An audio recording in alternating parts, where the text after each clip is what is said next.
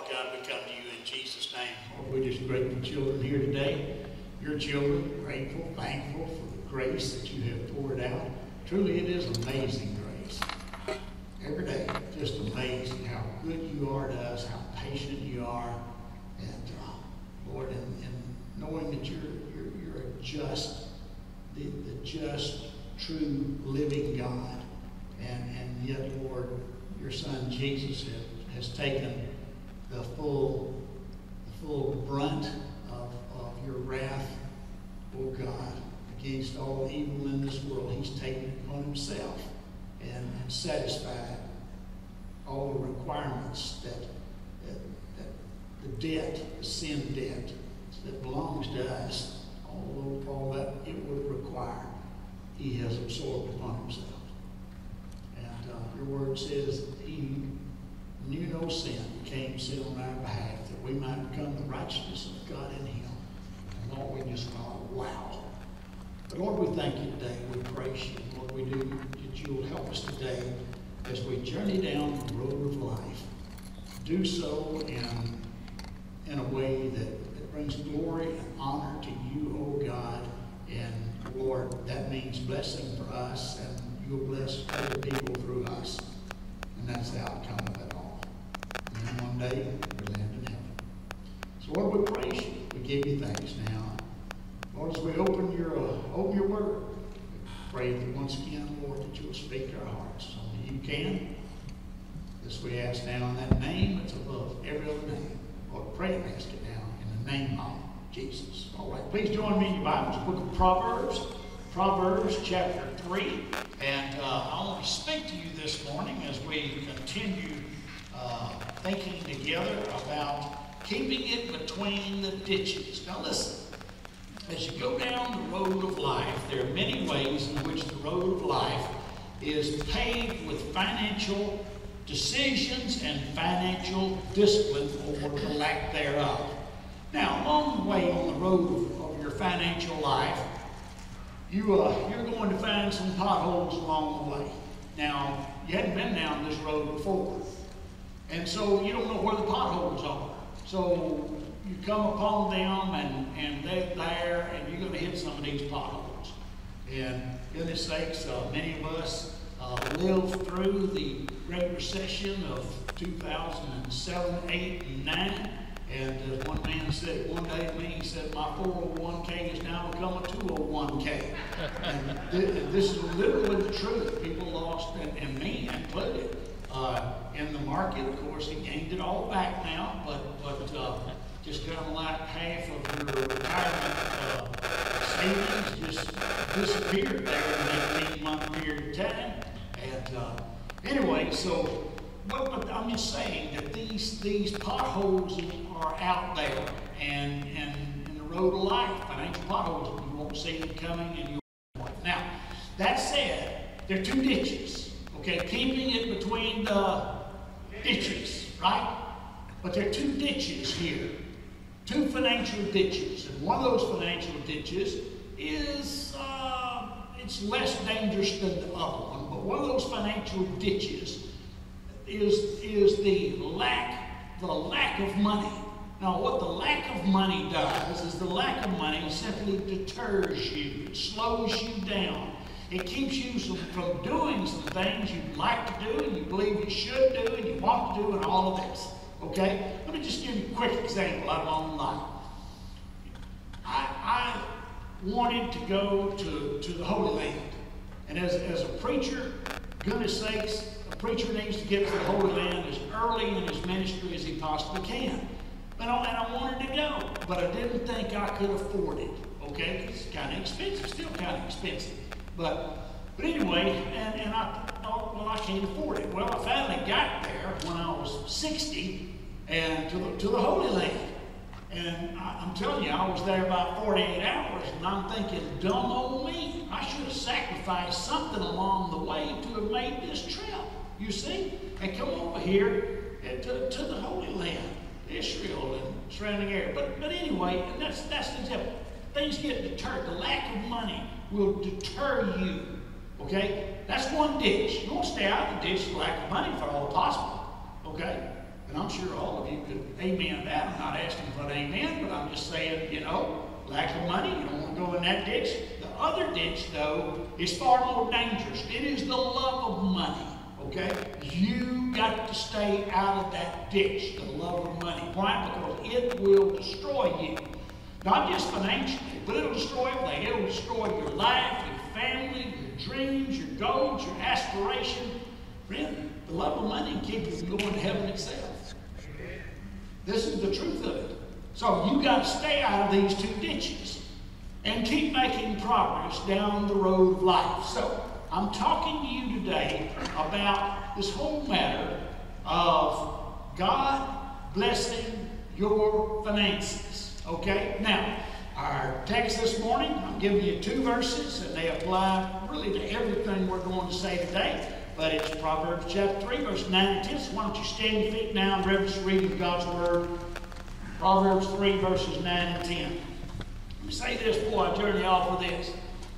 My concern today with you is this. As we think together about this whole matter of God's plan for your financial blessing, okay? Is that this is not about what God wants from you. It's about what God wants for you. Okay? You're one of His children. As parents, we don't want something from our children, do we? We want something for our children. Y'all with me? Okay? And the Lord Jesus said, if you being evil give good gifts to your children, how much more? How much more? How much more will your Father in heaven give that which is good to them that ask you? Okay? So listen. And what I'm going to do is let's read the text. Okay. Proverbs 3, verses 9 and 10. Honor the Lord from your wealth and from the first of all your produce. Okay? Now, this is an agricultural society to which this is written, so it's produce. But you can think of this of all you produce. You're with me? Okay? As opposed to produce, as opposed to rabbits and lettuce and, and sheep and goats, well, like that, okay? So honor the Lord from your wealth and from the first of all you produce or your produce, and your vats so your barns will be filled with plenty and your vats will overflow with new wine. And all God's people said, Amen. Amen. And amen. You may be seated. Okay, now, what I'm going to do is I'm going to give you the simplest thing you have ever heard, and you're going to be able to remember this, hopefully, when you walk out of this place today. But I prepared this message for my congregation in 1993. Do the math, that's 27 years ago. I've been preaching it ever since, everywhere I go. I mean, revival meetings and everything. I take a revival meeting everywhere I go and preach this message right here that I'm preaching to you today. Okay? Why? Because you need it. Why? Because Jesus said you cannot love God and mammon. You're going to make a choice. Okay? One way or the other. You're going to love money and material things, or you're going to love the true and living God, but you're not going to do both. Okay? And so listen, this is critical. It's critical to you moving down the road of life in a way that honors God and results in your blessing, and those two run right together. Okay?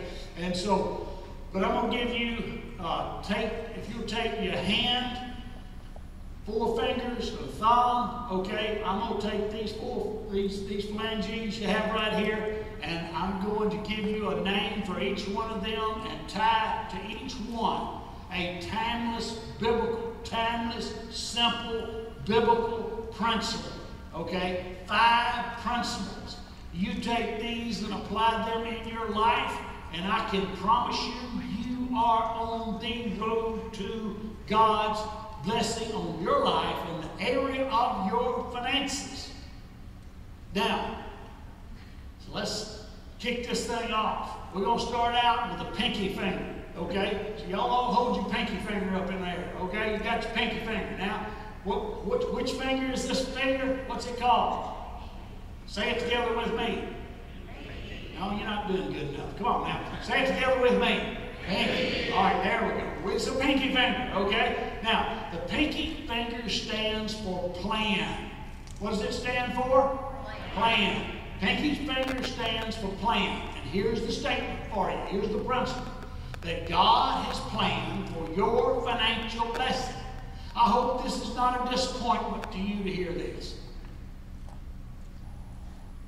I hope it's not a disappointment to you to hear that God has planned for your financial blessing.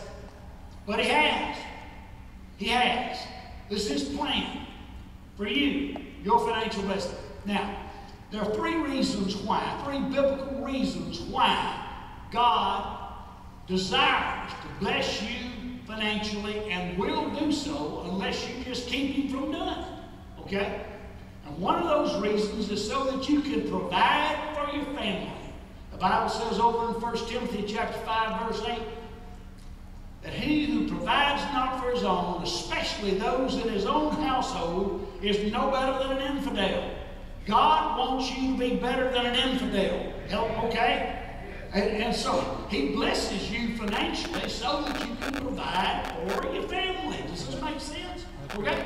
Now, then there's another reason, okay? And that's so that you can give. You can give. Now, the Bible says over, we found this many times in Scripture, but one that stands out to me is in 2 Corinthians chapter 9, verse 8. And Scripture says there that God causes you to abound in all things, in every way, so that you have a sufficiency a financial sufficiency unto every good work. Okay? He wants you to be able to give to His kingdom's work. And so He blesses you financially so that you can give to His kingdom's work. Now listen, suppose you had it in your heart to give $10 million. You just put it in your will, for instance, $10 million to the International, for our Southern Baptist International Mission Board. What a worthy thing to do, to give money. But beloved, if you don't have $10 million, it can't happen. We making sense here? Okay? And it takes money to support global missions along with everything else that God's doing on this earth today. Okay? But He prospers you and blesses you financially so that you can provide for your family, so that you can give unto every good work. And then He blesses you and prospers you financially so that you can enjoy good things. Again, I hope this isn't a disappointment to you. Listen, who do you think God made diamonds for? He didn't make them for the devil's crowd. And they end up with some of them anyway. Okay? But He made all this good stuff for His children to enjoy. Okay? One of my favorite verses. Psalm 84:11. No good thing will He withhold from them that walk uprightly. Folks, listen. You walk uprightly with the Lord, and you can live with expectation. No good thing will He withhold. Okay? From them that walk uprightly. Now, so having said this, now, Pinky, by the way, Pinky is for what? Plan. Pinky's for plan. God has a plan. God has planned for your financial blessing. Now, and just as a little bit of an aside, not only has God planned for your financial blessing, but you need a plan. You need a plan for your financial blessing. I'm just tying this in there, right there, while I'm in plan, while we're doing Pinky, okay? But listen, you need a plan for your financial blessing, and that plan that you have for you and your family's financial blessing, it is called a budget. A budget. Now listen, if you stay married long enough, you can probably, after about 30, 35, 40 years, and I think Diane and I probably hit that point about probably 35 years, well, we really didn't need a budget anymore. I mean, the spending, the earning, spending, saving, giving, investing patterns and habits of our lives, they were so ingrained in us, it just all happened. I mean, it just all happened. So if you stay married long enough, you can probably live beyond the need of a budget. But if you've been married less than 30 years, by the way, there were many times she and I went ahead and wrote out a budget and lived by a written budget, even after that, just so we could be a good example for the folks who wouldn't ask. Okay, so I can tell them, we do this, okay, which, is a good thing. But But anyway, you need a budget, okay? And without a budget, you don't have a plan. Without a plan, oh my goodness, it's like you set out on a trip. Your wife turns around and says, well, where are we going, honey, anyway? And you say, well, I don't know. I don't know. We're just driving down the road. Who knows where you're going to end up, right? Well, financially, you need to know where you're going. And you need to know how you plan on getting there. And so, this is what a budget's all about. Now, quick recommendation on the budget. I recommend to folks, never had a reason to do anything different than this, okay? Recommend to folks that you use what's called the 10-10-80 plan. If you're not familiar with the 10-10-80 plan, many of you are. First 10% of your income you give to God. Second 10% of your income you give to yourself. In the form, that is, it becomes savings or investments for you, okay? So 10% to God, 10% to yourself. The other 80%, that is for you to live on. Now, keeping in mind that all your taxes and insurance and all that kind of stuff needs to come out of that 80%. It's a good idea if you take your gross pay and you look at it and you cut it in half. Let's suppose you earn $20 an hour. So then you need to think, okay, what we're going to need to live on is $10 an hour. If you live on that $10 an hour, you won't have any problem at all. Okay? And you can build an emergency fund and all that kind of good stuff. But so anyway, enough of that. Now, that's Pinky. Pinky stands for plan. Okay, Pinky stands for plan. Now, the next finger that we want to seize on is this middle finger right here. Middle finger. Say middle finger. Middle finger. And it stands for manager.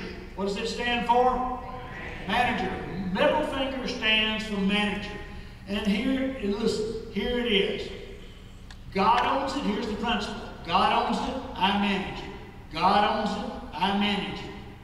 Say it with me. God, I, simple as that. Listen, God owns it, I manage it. Well, listen, beloved friend, you came into this world with nothing. You're going to go out of this world with nothing.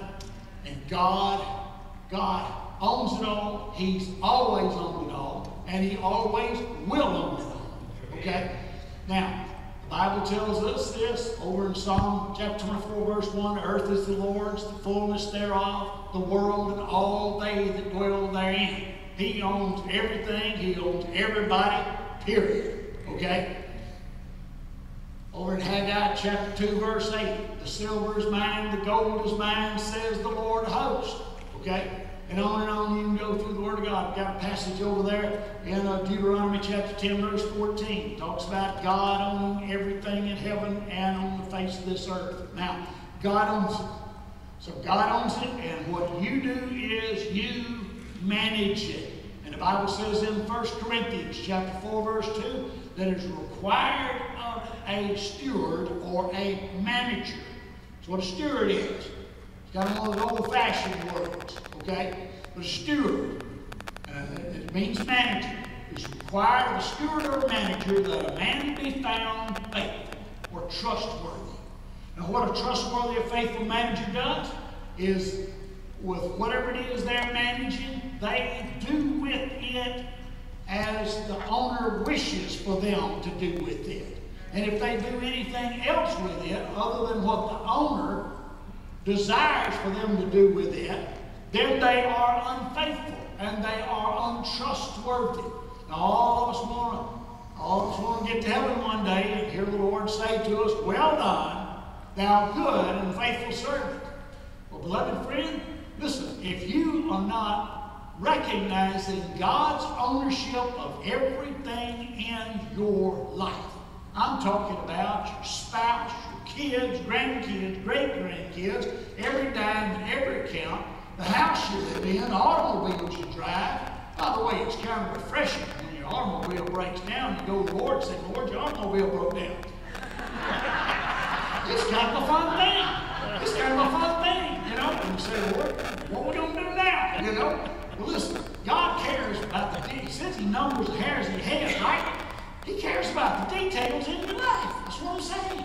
And to recognize, listen, you won't make God smile. You just recognize day in and day out. Just kind of like you go along in life. God's ownership. God's ownership.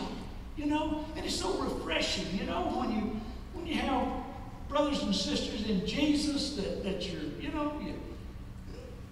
they bless you in some way, and you're thanking them profusely like you do and all of that, you know. And they say, it all belongs to the Lord anyway. You know, and it does. Why would you not live that way? It all belongs to God. So God owns it, and what you do is you manage it. And you want to be a faithful, trustworthy manager and do with it that which God would have for you to do with it. So anyway, middle finger is for manager. Middle finger is for manager. All right, let's move on from there. What about this one? First finger. Say first finger. First finger. First finger is for, this is stunning, okay? First finger is for first, okay? First finger is for first. And here's the principle. Put God first in everything, and He will add everything else to you. Put God first in everything, and He'll add everything else to you. But this is what the Scripture says. Over in Matthew chapter 6, verse 33, the Lord Jesus said, seek ye first the kingdom of God. Let me just pause right there. If you'll take that and personalize it, it's the Lordship of Christ. Seek first the Lordship of Christ in your life. Seek first the kingdom of God and His righteousness, and He'll add everything else to you. And in context, if you read that passage in context, He's talking about food and clothes and that kind of stuff. Okay? And so, my goodness, He's talking about things that you're going to have to spend money to provide or take care of. Anyway, but He says He'll add all this stuff to you. My goodness, just put God first in everything. And what does He do? He just adds everything else to you. When you think of God putting God first in everything, what kind of things are we talking about? How about relationships? Particularly those of you that are, you're 18 or under, or maybe you're single, but at this time, single adults at this time, we're thinking about boyfriend and girlfriend relationship. Look, put God first. First. Put Him first in these relationships. Put God first in your career, first in your marriage, first in your health. Look, take care of your body. I know I've hounded you about this before. Gee, take care of your body. Your body's the temple of the living God. Okay, it's where God lives. You take care of it. Put Him first in your health, in your hobbies. In your hobbies and sports, put God first. You need to ask the Lord, what would you have me to do in relationship with this? This hobby or this sport that I enjoy. Look, I don't have time to illustrate all this stuff, but it's like hobbies and sports and putting God first. A pastor friend that he told me one time, he says, I've got 2 days off a week, and I fished both of them. And I mean, he fished, we're talking about from dark till 4 o'clock in the afternoon, and then he clean fished when he got home. Okay? And with what doing that, he's playing golf. And you know what? After a few years, goodness, he'd been married 20 years probably. In fact, his wife just left. Why? She didn't have a husband. That's why. He's pastoring the church, fully absorbed with pastoring the church 5+ days a week, and he's fishing or playing golf all the rest of the time. I mean, you need to put God first. What no matter putting his spouse first, it's a matter of coming to the Lord and saying, Lord, what would you have me to do? You see. And so, anyway, first in your budget, first in your buying, put God first in your saving, and first in your investing, first in your calendar, first in your schedule, first in your friendships. Listen, you need to give the first dime of a dollar. Put God first. First day of every week, the Lord's Day. The first day of every week, give it to God. Put Him first, okay? And the first desire in every decision you make, the first desire is to please the Lord, to honor the Lord. Isn't that where our text started? Okay? Honor the Lord. So we want to honor the Lord. The first desire in every decision is to honor the Lord. Okay? And on it goes. First in your vacations, first in everything. Just put God first in everything. And he'll add everything else to it. So, here we have it. Pinky finger is for plan, okay? Middle finger is for manager. The first finger is for first, okay? You're going to seek first the kingdom of God and His righteousness. God will add everything else to you. Okay, so, and then the T is for tithe, okay? The T is for the thumb, okay? The thumb is the T, and it's for tithe, okay? The thumb is for tithe. And here is the principle. The tithe is the tenth, the first tenth, okay? But the tithe is the tenth, and that tenth is the test, okay? That tenth is the test. Now, I asked Miss Debbie to put Malachi 3:10 on the board. I've just been quoting these verses to you, but anyway, Malachi 3:10, it says, bring the whole tithe in the storehouse,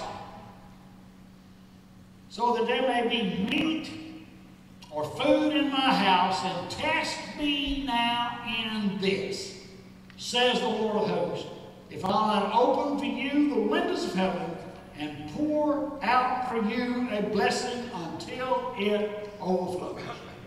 Listen, God says to you, this is the only place in the Word of God in which God gives you permission, much less encouragement, to put Him to the test.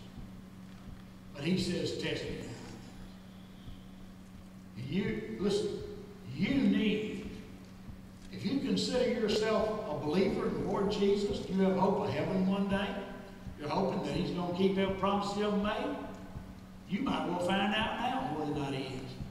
You know how you find out now? You just tithe. I'm serious. This is what you do. You tithe the income. You take that first tenth and you bring it to God. And you do so because it belongs to God. You see, the Bible says over there in Leviticus chapter 27, verse 30, that the tithe is the Lord's. The tithe is holy unto the Lord. It means it's set apart to Him. It belongs to Him. So you're not giving your tithe to the Lord, okay? You're giving His tithe. You're returning His tithe to Him. But He said, test me in this.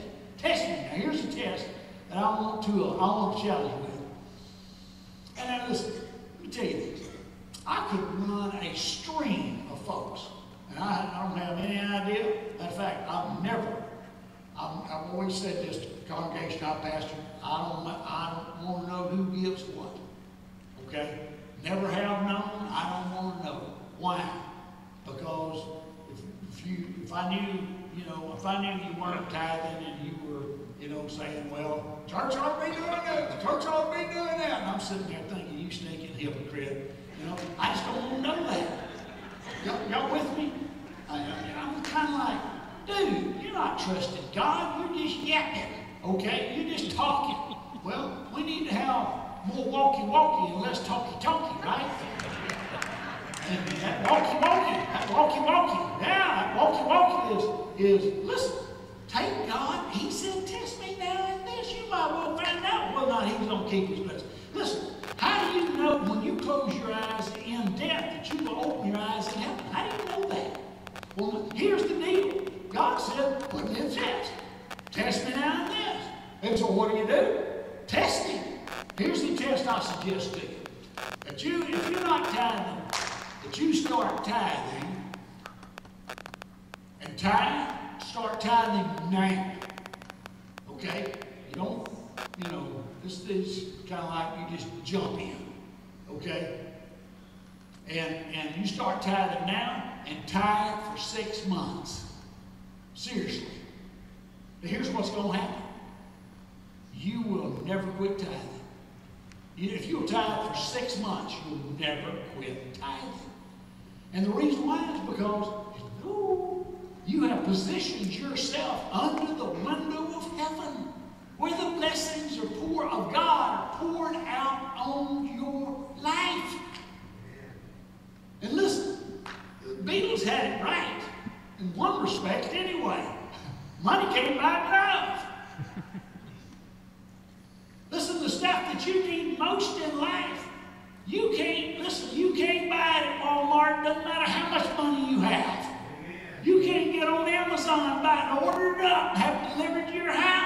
stuff that you really need. But you see, it's all that stuff that money can't buy, that you need the most. God's going to pour it out on you. And as I started out telling you, He's planning for your financial blessing.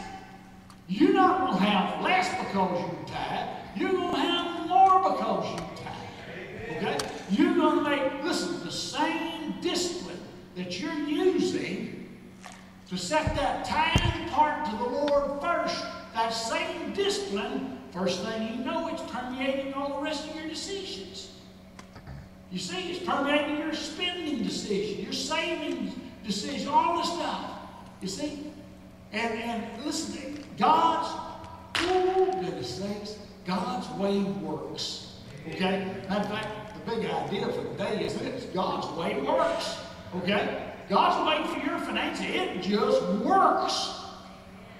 And you're looking at a satisfied customer right here. Okay? I start tithing, saved all my life, but started tithing when I got saved. And my goodness, how God is just blessed, blessed. Well, listen, don't just take my word for all this. Some of you, if you've not read Rick Warren's Purpose-Driven Life, you ought to get hold of a copy of it and read it.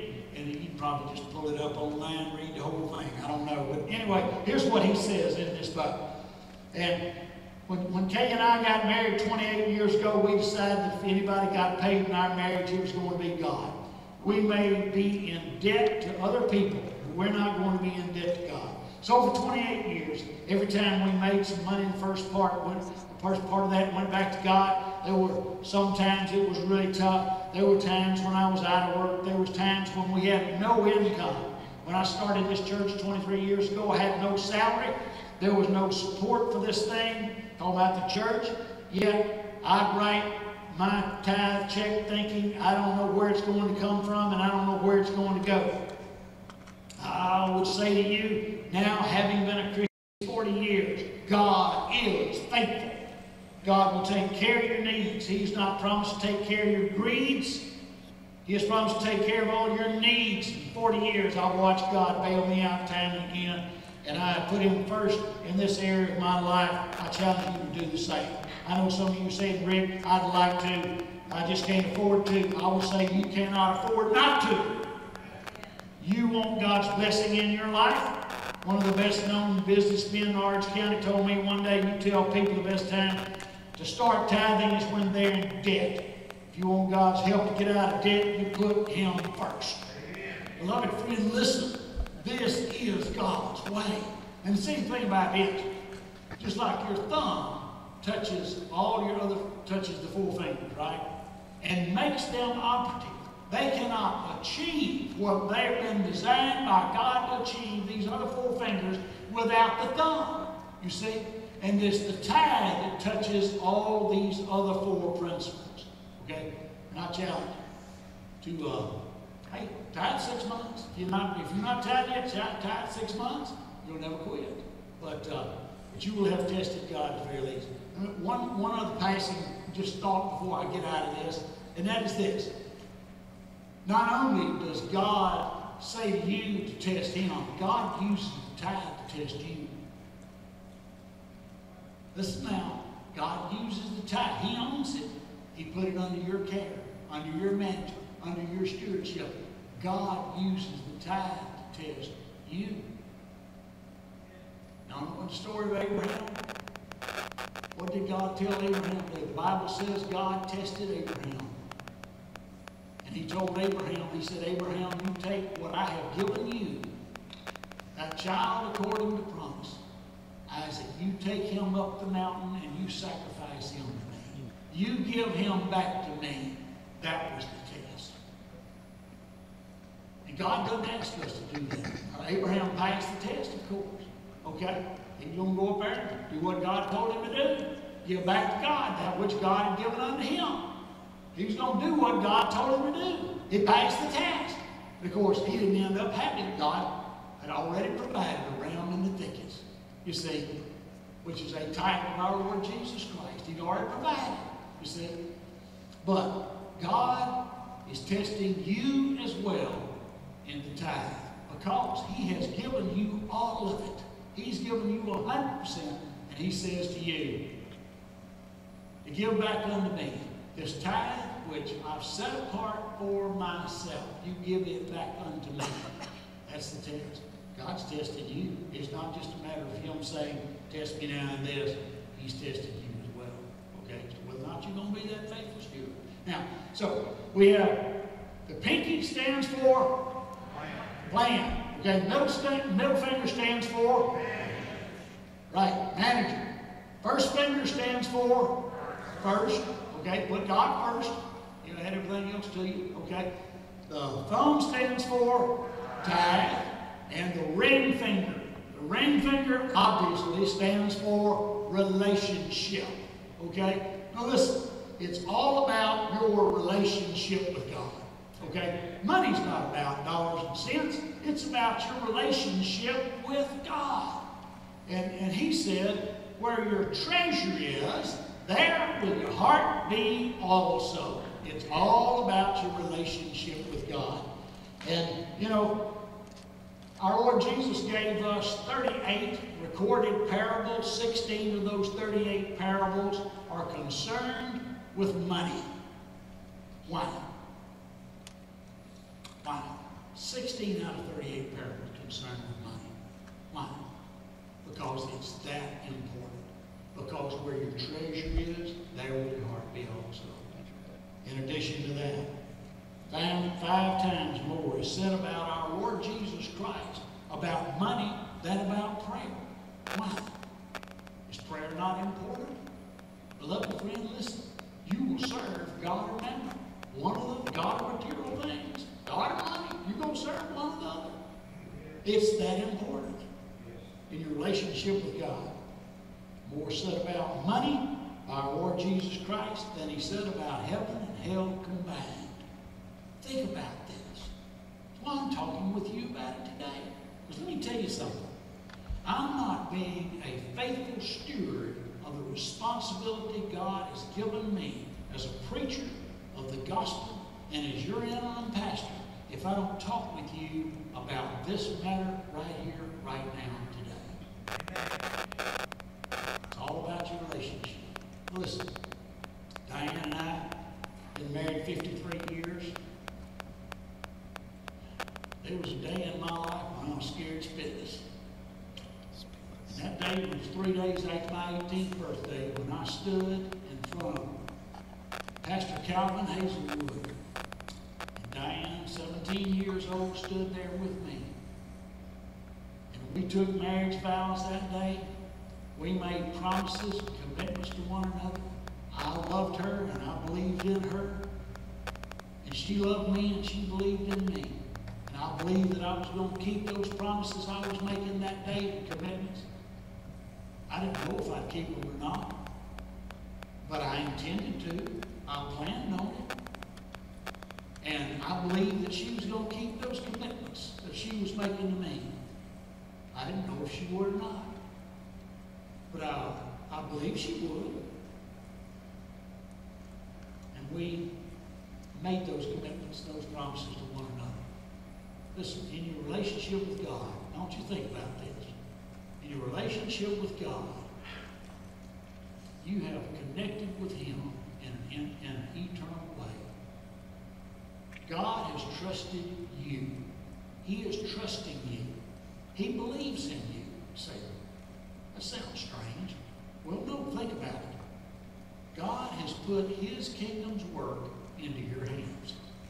He has no backup plan. He gave us His kingdom's work on this earth, okay, to carry out. He's not going to send angels to do it. He's not going to send somebody else to do it. He's given it to us.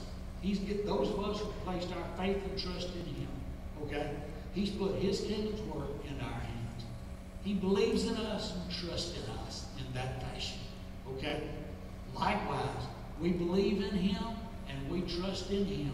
We give Him our lives. Has He given us His life? Yes, in the person of His Son. He has laid down His life for us. Do you see this?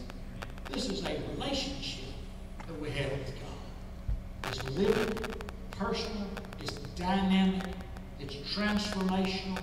And listen, you need to understand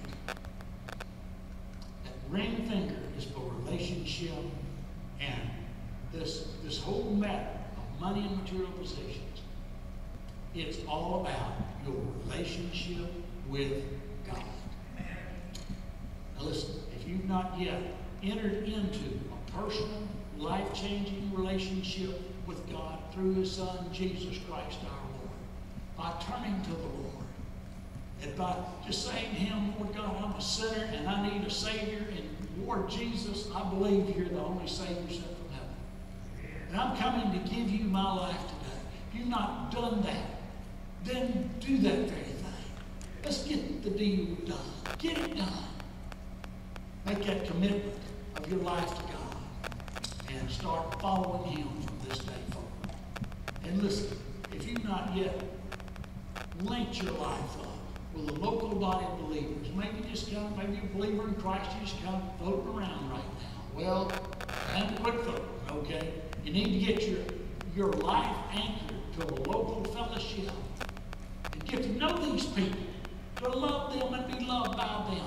Listen, the church is the local family of God, and you can come today. Join fellowship with this church, and a believer in Christ, come today to give your life to Christ and be saved today. Let's bow together in prayer. Father God, we come to You now in Jesus' name, Lord. We do pray that we'll just obey You, that we'll listen to Your voice and say yes, yes, Lord. Listen to You and answer yes to You, and then act in a fashion that's consistent with what You're impressing upon our hearts during this time of invitation today. We praise You. We praise You, Lord, for what You're going to be doing in our life and in the lives of others. This we ask now in Jesus' name. Amen. Please stand to your feet. You're singing while we're coming. Come now.